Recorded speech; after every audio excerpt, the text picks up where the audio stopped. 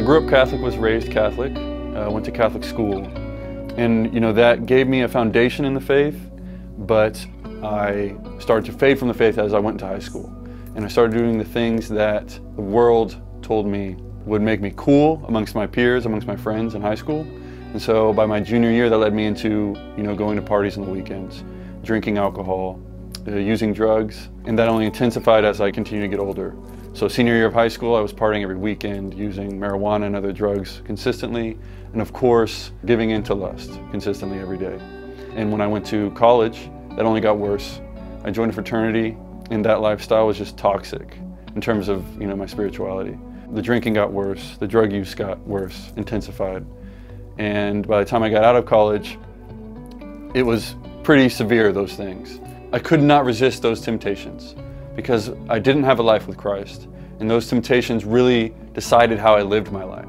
I start my job after college, and work was not going well.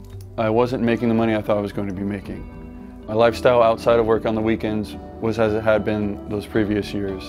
Partying every weekend, drinking alcohol excessively every weekend, blacking out to the point of not remembering what I was doing those nights. Using marijuana every single day, using harder drugs when I'm partying, living a life of lust. It became too much. I was starting to realize how unhappy I was. My unhappiness was just so apparent. Towards the fall of 2018, my younger brother, who was my best friend, decided he was going to join the seminary, and I knew he was tending that way because he was really taking his faith seriously at that point in our lives.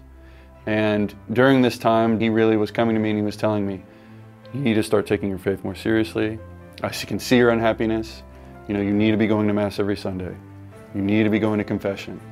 And of course I didn't want to hear that. I'm thinking I'm going to do it all on my own. I don't want to do those things.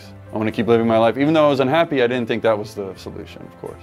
And as my brother was, pushing these things on me, as he rightly was supposed to do, I would start to pray the Rosary now and then because he would ask me to pray with him. And I learned how to pray the Rosary with him. And there was one time in about December of that year that I had gone to confession, and I went to the priest and confessed those sins. And then the next week, I went back with the same sins, and I ended up having the same priest. And the priest tells me, which really stuck with me since then, that you need supernatural assistance. And we all know that, but hearing that come from him and the deliberate manner in which he told me that really kind of struck my soul and really kind of opened my eyes to the changes I needed to make. And I made a promise to myself that I would just start praying the Rosary once a day. And I started to see gradual improvements in my life. The temptations were still there. I was still, doing some of those same things, but they were less frequent. Temptations were somewhat subdued, but obviously still coming at me, and I was still having to deal with them. So all of these temptations came to a head when I started going on dates with this one girl, and we started hooking up. And the week after we had started hooking up, I was having these constant thoughts of hooking up with this girl every 5 minutes. Constantly thinking about that, of doing those things with her. It was incessant.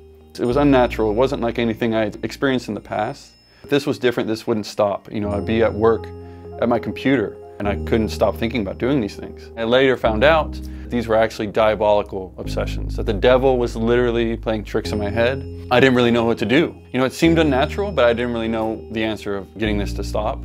And that next weekend, I actually talked to my little brother and told him what was going on. He advised, you might want to start praying the Rosary 4 times a day. But he said, just try it for 7 days. Try praying the 4 rosaries for 7 days straight and see what happens. And so I was like, okay, fine, I'll do it. He had always told me that there is a grace we get from praying 4 rosaries a day as opposed to 1 or 2. Because there's 4 mysteries of the Rosary, if you pray all 4 in one day, there's graces we receive. And he kept stressing to me that it would change my life. And I thought that was a bit much. I didn't, totally believe him. I thought that was somewhat nonsense. But I told him, okay, I'll do the 4 rosaries a day, and I'll do it for a week. And so I did that, 4 rosaries a day. That was May 10th, 2019, and I have not stopped praying the 4 rosaries every day since. And it's entirely changed my life as my brother had told me it would. Those temptations, that diabolical obsession, stopped.